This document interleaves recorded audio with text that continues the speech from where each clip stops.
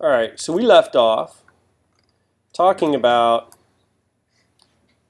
sessions, and I had a little inspiration after class, and I thought, you know what, you could do a UUID with HMAC, and then you'd have even more security. So what would that look like, and why would it give you more security, and would you want to use it?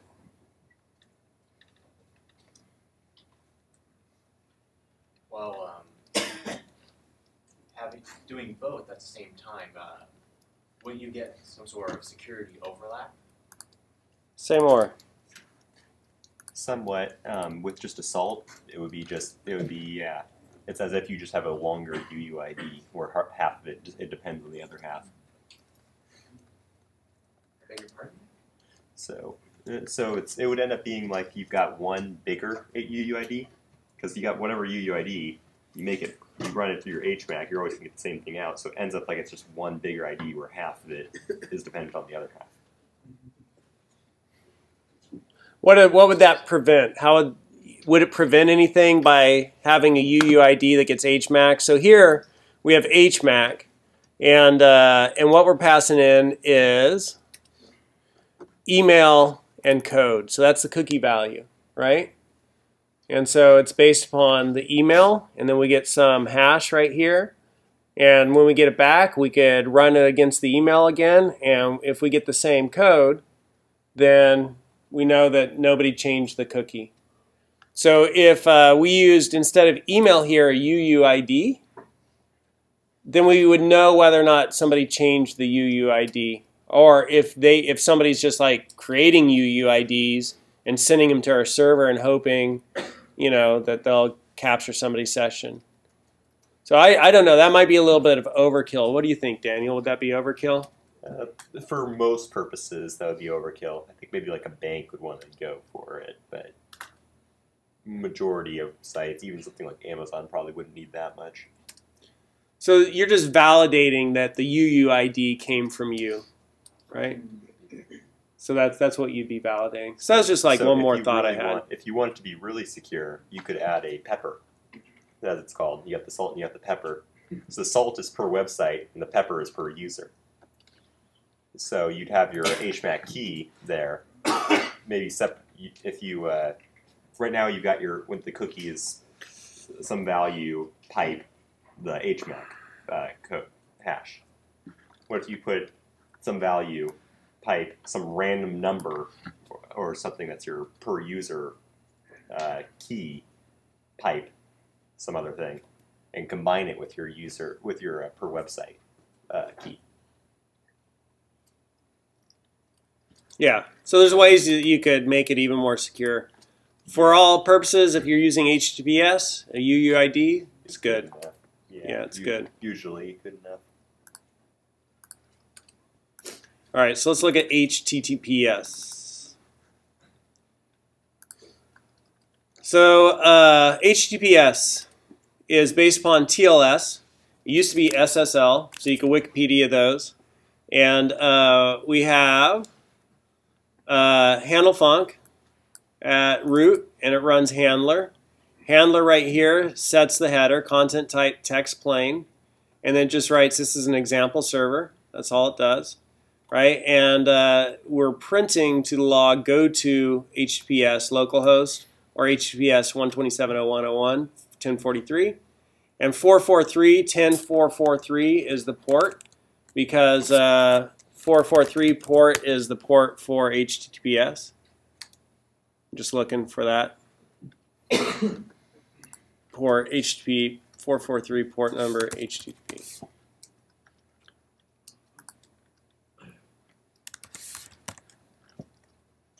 HTTPS. So we're just saying 10.443 because this is, you know, like not a live server. Like we said, localhost 8080, and 80 is often the port for HTTP. Okay, so we were saying in development localhost 8080, and now we're saying in development localhost 10.443 because 443 is the port for HTTPS. and over TLS or SSL. So TLS is the new SSL, just like 45 is the new 25. Okay, so you want to use TLS. Yeah. So what exactly is, you probably explained it in your big speech right there, but what exactly is this code doing? So HTTPS has a lot of stuff that's going on, and I don't know all the intricacies of it. Well, I mean, what is the program doing? Your service on one web page that says this is an example server. Yeah. At the top there. Yeah. And so before, we had stuff like this. I guess.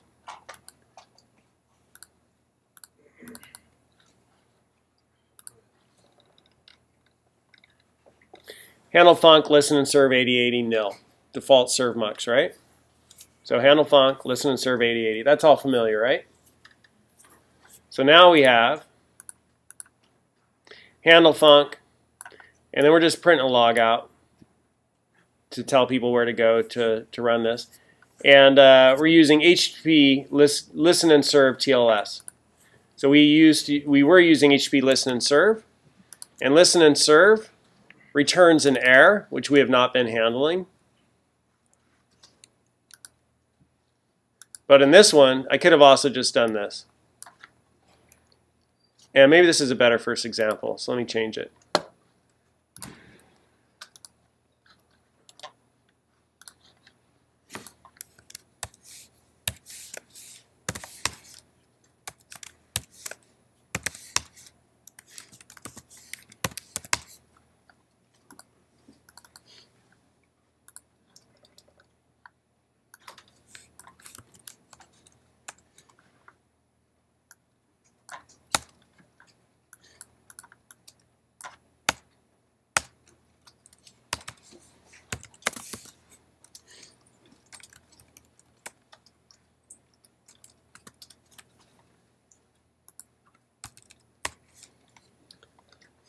How's that look? Better? So before we were using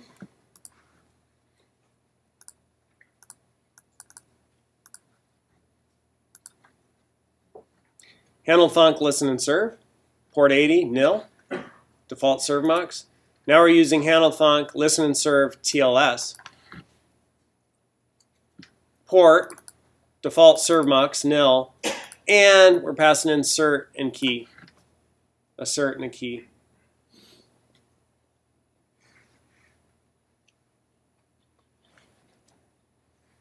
Does that help? We'll find out. Okay. Do you want to see the documentation, anyone? Take a gander at that. So we could go look at the documentation before we run this.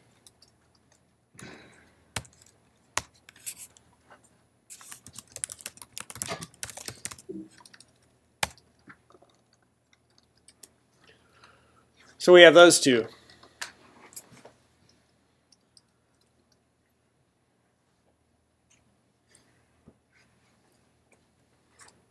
What type is cert file?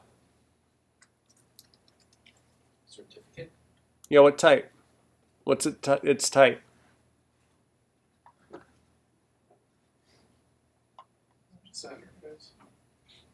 No.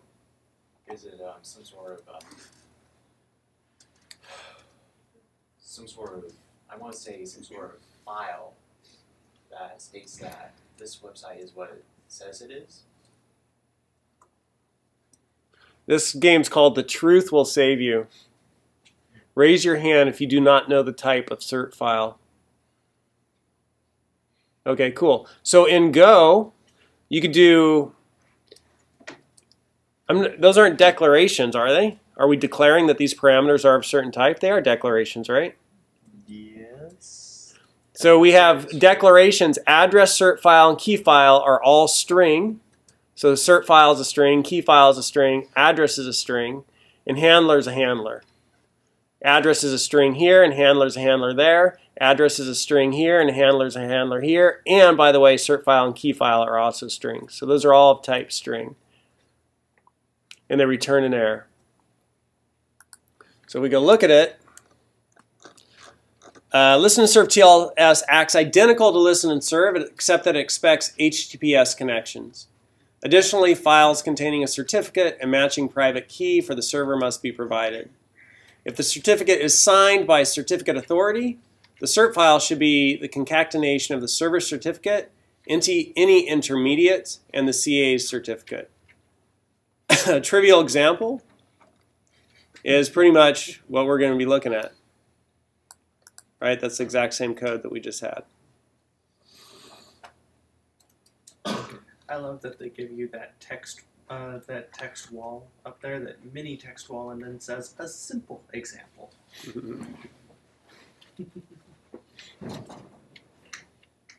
Yeah, like Go sometimes is like a trivial example, and it's like, whoa, I can't understand that sometimes.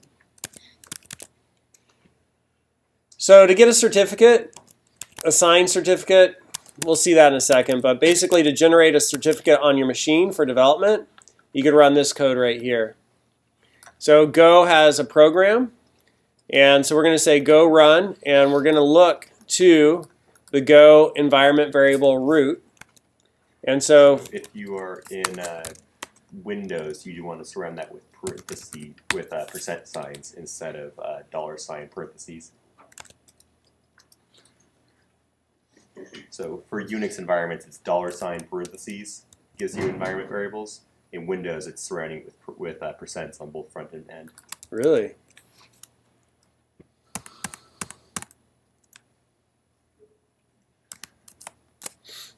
So go env go root gives me this. User local go. That's where my Go is installed.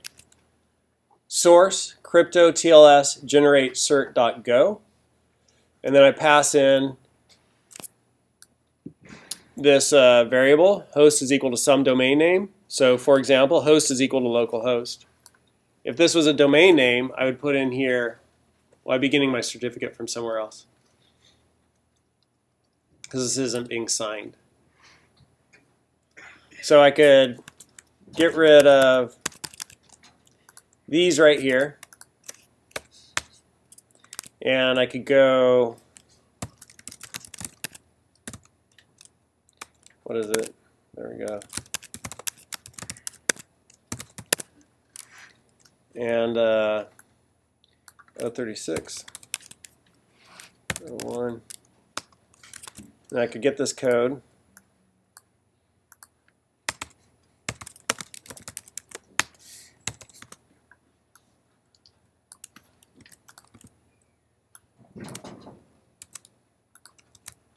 Correct, right?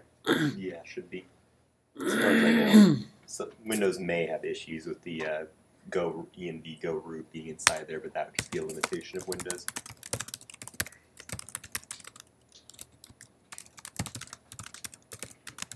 Is there a particular reason we're using Go environment? And Because not just calling it Go root does not necessarily exist. If your Go installation is on the default location for your OS, you do not have to set Go root in your global environment variables. I've always done it by hand, so. So I copy that code, paste it in, and let's see this actually come up. There's nothing there, right? Run it.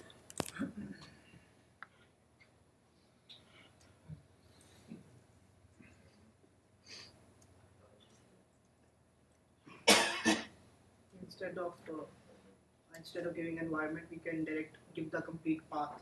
Yeah, if you want the full path, that would work too, yeah. Oh, that's a good idea. So now I have cert and key. Let's just put that in the notes for people. Yeah.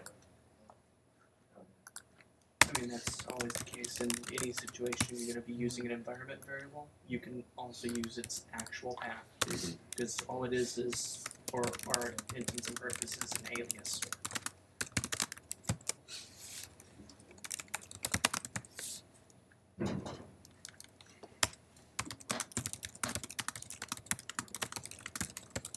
Notes, notes, notes. All right, so I have that. Now I could run this. So that's running, and it says I need to go to 10.4.4.3. So if I go to localhost 8080, nothing. If I go to 10.4.4.3,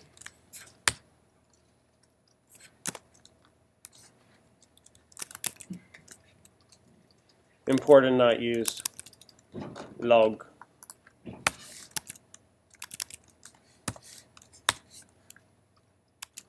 Try that again. Go to localhost 8080. Nothing's serving there, right? Wrong port, wrong protocol. 10.4.4.3. Your connection is not private. Attackers might be trying to steal your information from localhost or whatever the website is. For example, passwords, messages, or credit cards. Net error, cert authority invalid. My certificate's not signed, right? PIM encoded chain. Begin certificate, end certificate. Interesting. Automatically report details of possible security instance to Google. Advanced. The server cannot prove that it is localhost. Its security certificate is not trusted by your computer's operating system. This may be caused by misconfiguration or attacker intercepting your connection. Proceed to localhost, unsafe. By the way, Okay, we'll just proceed. This is an example server. Okay, and it's no longer HTTPS because the certificate's not signed. Rather, it is HTTPS, but it's not trusted, so that's not secure. For all you know, there's some other computer in the middle faking being the website. I sent you an email about that. I don't know if he talked to you about that, but look in HTTPS. It has a connection hijacker in there. Oh, yeah. Yep, I've seen that. I laughed for like 3 minutes straight after seeing that. So if we click on this, you could read a little bit more about it. Identity of the website's not been verified. Server certificate's not trusted. Certificate information, right? Self-signed root certificate. Details. Acme Co. Okay. Stop using an invalid certificate. Your connection is encrypted using modern cipher suite. Connection uses TLS 1.2. Connection is encrypted, so that's green. We just don't have a signed certificate. 0 permissions from the site. Site settings, we could look at that. Could Acme be invalid? We grew up with Acme. Stop using an invalid certificate. So then it goes back to this, right? So if you wanted to ever get back to demonstrate to people the screen, you just, and then I could proceed, but then I could say stop using an invalid certificate, and then it won't let me actually see that page. So how do you actually get SSL certificate? Free SSL certificate. And there's Start SSL. And so lots of companies charge a lot of money for signed certificates. But once an organization becomes, there's a list of organizations which can sign certificates. I think there's like 1,000 of them. Organizations which can sign HTTPS certificates. Certificate authority, right? I don't know if there's a list. Number 5 there. Industry organizations. Certificate authority council. Anyhow, there's a lot of them. And so here are some of the top ones. Komodo, 41%.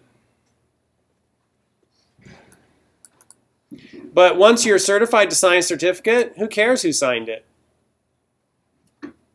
And so Start SSL can sign certificates. They're in Israel.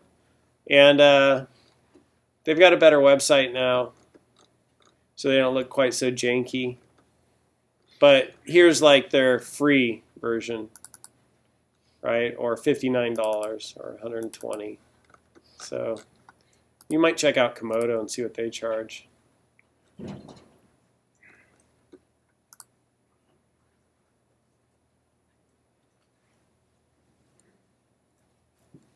SSL certificates.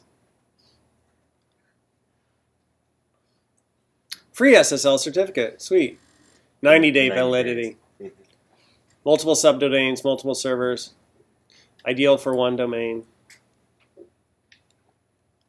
$99 a year. But only for the next 7 hours. Act quickly. And I bet you tomorrow it'll be the same countdown. Yeah, That's not too bad. $100 a year. If you really want funny, you'll find stuff like Google signs their own certificates, and Microsoft signs their own certificates. So you go to an HTTPS website for Google or Microsoft, and you look at their certificate, who signed their certificate. They signed it themselves, but they're on the list of the overall authorities, so they're allowed to. So there's the certificate. I don't know what the heck that means. Anybody have any encrypted. insight into that? Just an encrypted certificate. And the key is what? So if I was actually to buy one, I'd get a cert and a key also, or I'd just get a cert. You get both. And the key, just never look at the key, right? Yeah, it's a public-private key pair. So whoever's connected to your website can get your cert just fine, and you've got the connecting key. So anything encrypted with either one can only be decrypted by the other one. So when I send something HTTPS, the key is used to encrypt it. Yep. And then I send the cert with it to the person, and they're able to use that cert to unencrypt it. Yep, but when they're sending like passwords to you, they use the cert to encrypt the Encrypt it, password. and then that allows me to my key allows me to unencrypt it. Yes.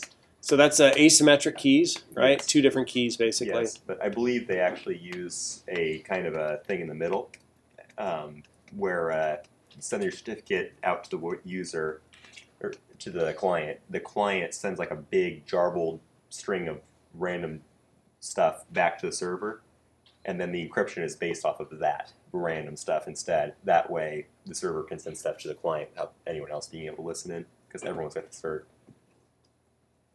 Pretty cool. So you got to be HTTPS to use HTTP2. So pretty important. So this example just shows error handling, which we haven't done before with HTTP listen and serve. Do you have any thoughts on that, Daniel? Should we be doing error handling on listen and serve? I mean, if you don't listen and serve, your application doesn't run, so you might as well just die, right? And if you don't do that kind of error handling, it'll just do the line, it'll return an error which gets dropped, and then it goes to the next line which ends the program. So if you don't actually catch the error there and print it, you don't know what the error was. So that's a good practice then, so you could see why is it not serving. Yeah, So you can 'cause get the error. Error could just be that you got someone else already using that port on your computer. So good to add if you can't get it to serve. Otherwise, don't worry about it. Yeah. Pretty much. I don't think this is a good place to introduce it. I guess it's fine. What's this file do? So this one allows you to have both server running on localhost 8080 and then also on localhost 10443. We have to cover Go routines. And yeah, so Go is how you do concurrency. And so we're launching another Go routine right here. And so that's going to, normal code execution just flows through main, comes to the end of main, ends, right? And it goes sequentially. So it runs whatever it hits. Well, when it hits this, it sends that off to go run in its own Go routine. And then it launches this one. So we have 2 servers running. And this one just redirects. So if somebody tried to come in on port 8080, they get redirected to 10443. What does Go do? So it's running another thread, basically. So you got normally you call a function, whatever's calling that function waits until that function's done and gets back the return value. If you say go something, it goes off and that function's done, and your original function moves on at the same time. They communicate somehow. So there are ways to make it communicate. Go's got its own mutesses and locks and such. It's got channels which are Go specific, which are primarily designed for message passing between Go routines. But Go is designed for the multiprocessing like that. Actually, listen and serve actually uses separate Go routines for every request that comes in. So if you just have that Go there, it would like that first server, and then there's a it would be stuck on that server because that server's sitting there listening.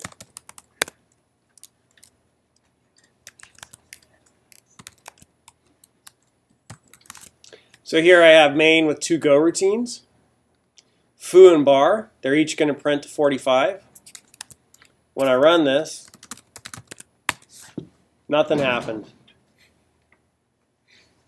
Because main said, okay, go run that in its own go routine. Go run that in its own go routine. We've got 3 threads running, 3 go routines running. We have main, this one and that one. Main exits, the program shuts down. Interesting. So we could do a wait group. And we could say, wait group, we're going to add 2 to the wait group. Wait until they're both done. So go this one, go that one, wait, and then these run, and hey, I'm done. And now I'm done. And wait group has package level scope, right? So it's accessible within each of these functions. So now when I run this one,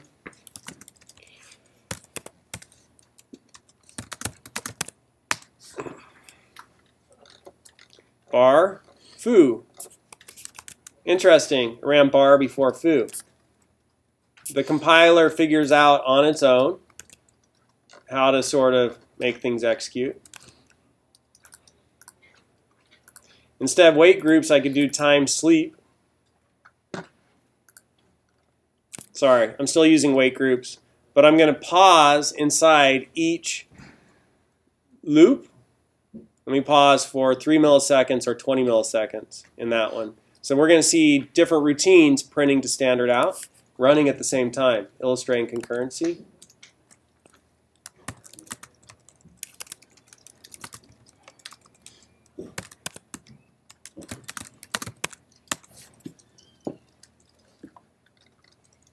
So you see they're interleaved some. And foo finished first because foo is only waiting 3 milliseconds. And bar finished last because every time bar is 20. And so bar and foo, and then foo, 3 milliseconds, 6, 9, 12, 15. And then bar prints again, which is waiting 20. Right? 1, 2, 3, 4, 5, 15. And then bar, which is waiting 20. Kind of interesting how it works out. So with O2 during the Go concurrency, the reason why nothing printed out was because the main thread finished before the other 2 spin-off threads finished. Right.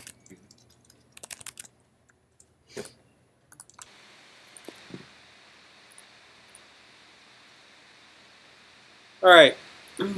So the next thing that we have here is a photoblog. And I'm not going to run it until this other process is done. But we're getting a pointer to a template. So TPL is of type a pointer to a template. I'm getting that type because when I do something like parse glob, I get back a pointer to a template.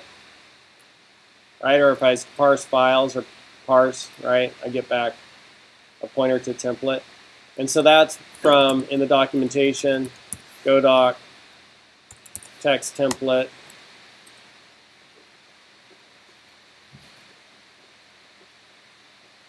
And we have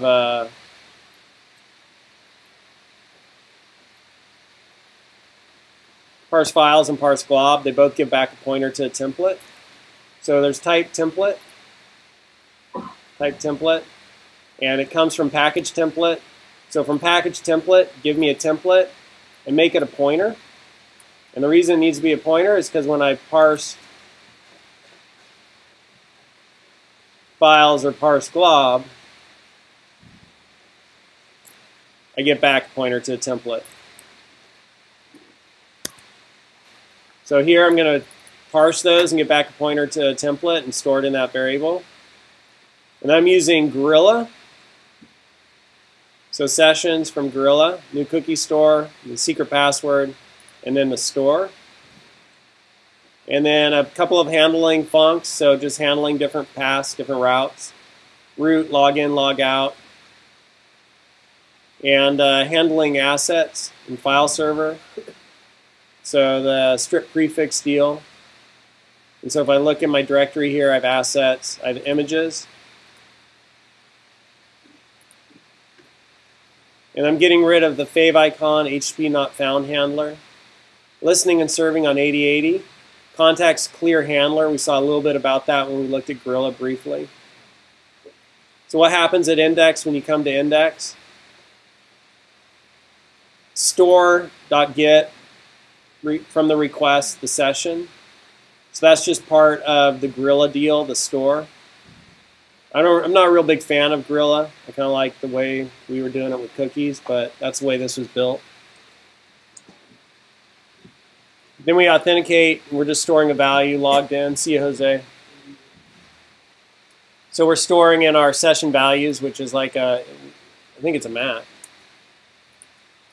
Session values, map, interface. So session values logged in. The key is logged in. We're setting the value. We're checking to see if it's equal to false, or if logged in is nil. If so, redirect to login.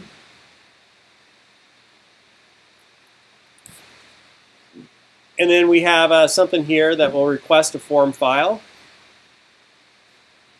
So request form file, and we're passing in data. So that means we must have a form somewhere that uploads.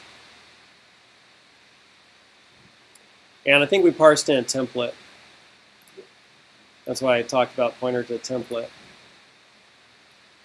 Index. So here I have a form. And am I using ID anywhere? Not. So I just need name. That's the name of the variable, which is going to be submitted. Post. So through the background, through the form, as the body, not through the URL, which is what Git would do. And so we're uploading a file. And that's why we have ink type multi-part form data, so we could upload a file. And when we upload a file, right here, request form file. And what's the name of the data that's coming in? It's data. And the name of the file that's coming in is data. And if we look at request form file again, go doc and request form file net HTTP.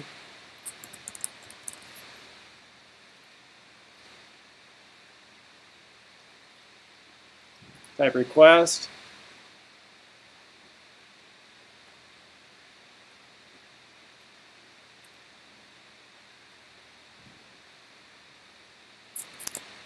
Where did I find that? Request form file. So if you know Daniel knows, don't answer. Who else has suggestions?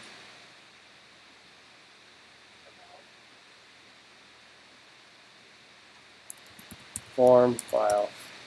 There we go. Type request. We have a request.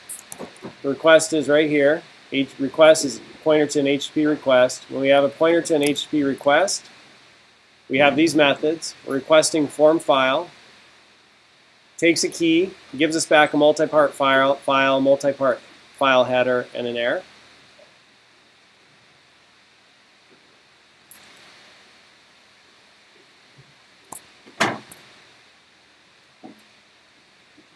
So we got a source,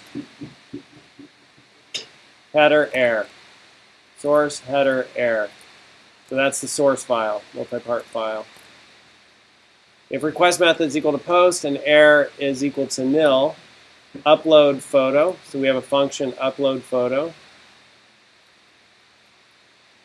Upload photo takes source, multi-part file, header, multi-part file header, session, a pointer to session, session.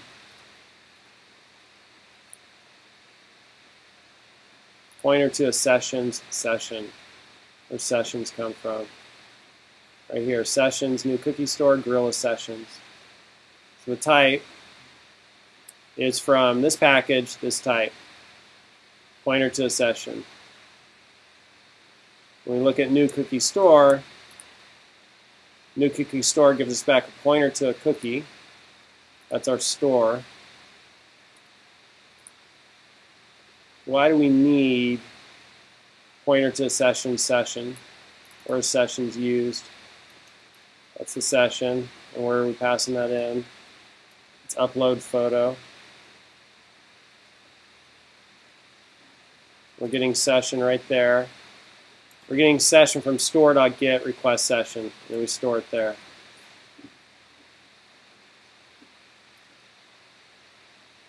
So with upload photo, we're going to defer closing that file, and then we're going to get a SHA of that file. So it'll just be the SHA. Get SHA is right here, this function. So we're passing in the file, SHA1 new, and then copy the source, that file, to the SHA, and then do the sum nil and return that, gives us back a string. And then we're adding JPEG to that, so getting unique file names. This is actually something Dropbox might utilize, because if many people are uploading the same file, let's only store it once. And then we'll just remember these 10 people all have that same file. And then when the last person deletes their usage of it, we'll delete the file, but we're not storing 10 copies of the same file. Right? So it's just a unique way to get a name that's unique to that file. Remember what SHAs kind of do is black box, put something in, you get the same output. Right? We saw SHA 256 and did that with the Golang download for the program. So we get the file name, and then we get the working directory. So OS get working directory, and then we join together the working directory, assets, images, file name. Right? So that gives me on this machine assets, images, right? And then that I'm going to be putting the files right there. So working directory, assets, images, joins those together into a file path. And then we create OS create, and we pass in that path. So OS create gives us back a pointer to a file. So we're creating a file, which is at that location. And then we're going to defer the destination close. I have to do a source seek. The source is the source file that's been uploaded. I have to reset the, the read head. Source seek resets the read head.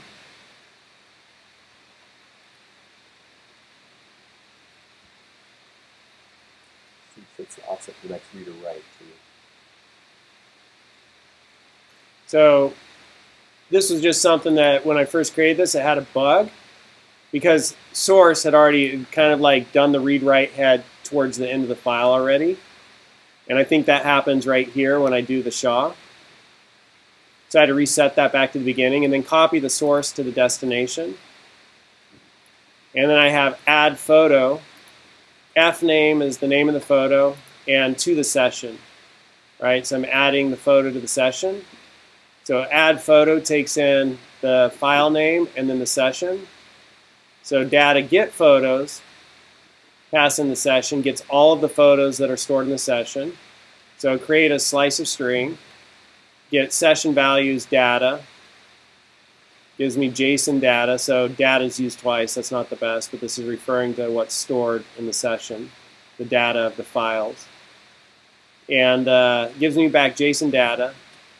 And if JSON data is not nil, I'm going to unmarshal the JSON data into that slice of string and then return that data. So I get back a slice of string right here. I'm going to append to that slice of string this file name. Then I'm going to marshal that back into JSON. So I get a byte slice. And I'm going to turn that byte slice into a string and store it back into session values. So I'm keeping a list in values of all the photos in my session. So we got there because we started off with upload photo, which was in right there. I save the session, and I go get all the photos, get photos, and pass in the session. So get photos. We already saw that. Gets that string of photos. And then that's my data. And then I execute my template, and I pass in that data. So my template,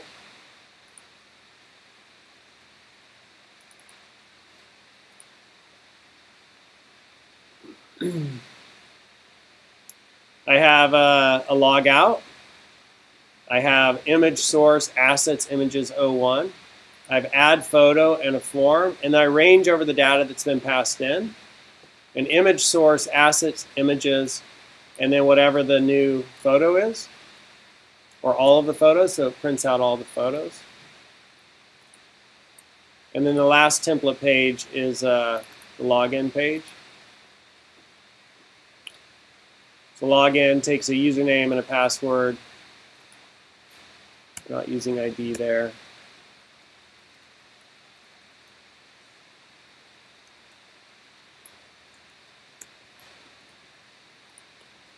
And that's it. Submit.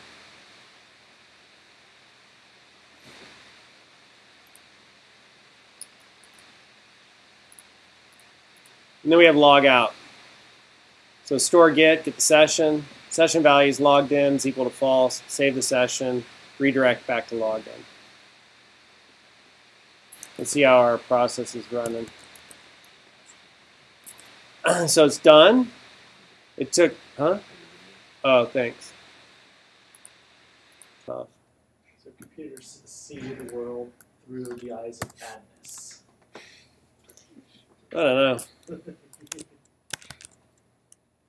All right, so this is just an example. I know that there's some code in there which is foreign and new and convoluted, but I think it's a nice example because you guys have gotten the pieces. Granted, it's a stretch at this point, but you've gotten the pieces to understand that. And when I was walking through that code, you might have been a little bit like, whoa, whoa, whoa, but it's not outside your reach. And with a couple of hours of meditation on it, or even 30 minutes, you'd get that code. And you could even refactor that code to not use Gorilla. That sounds like a good homework assignment. And a challenging one, right? Because then you really got to sort of think about all those pieces and then start doing that with just cookies. So I like that homework assignment. So let's watch it run.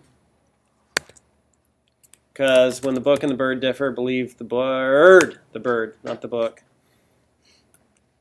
And it's always good to see it run.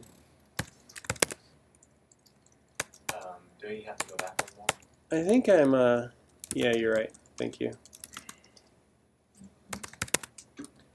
And it's just, Yeah, there. just that's it.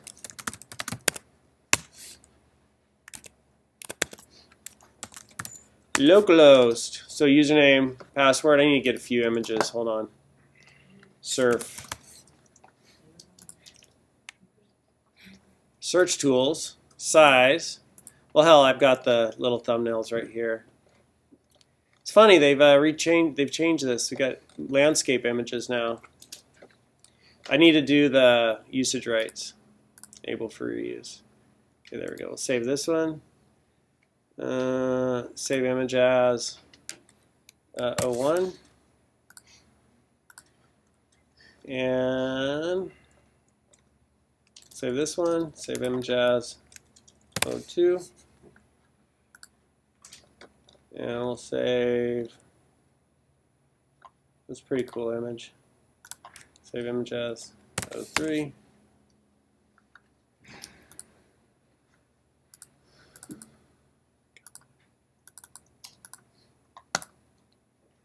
So that image was already in there, right here.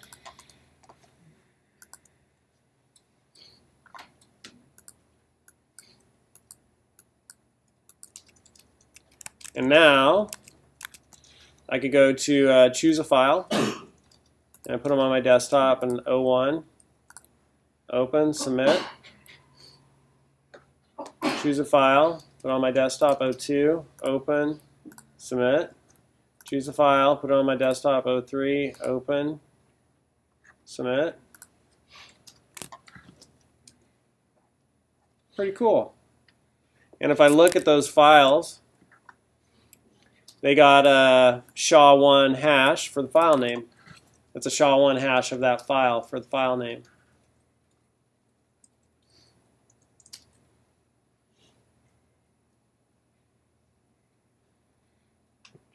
which would actually be more secure than using the file's file name.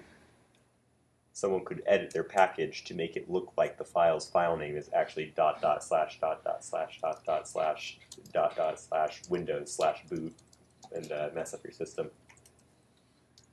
If you, but since they're doing this, it doesn't matter what the file's actual name is. So if you uploaded a file name with that stuff, it'd execute it? They could upload the file wherever they want if you were just naively just use the file name. Oh, right. You can't actually name a file like that because that doesn't work that way in the file system.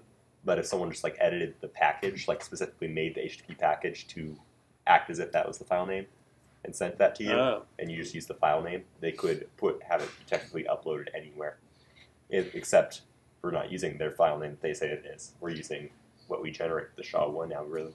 So anytime that somebody uploads anything to you, you need to SHA-1 it or something so that you're not using their file name.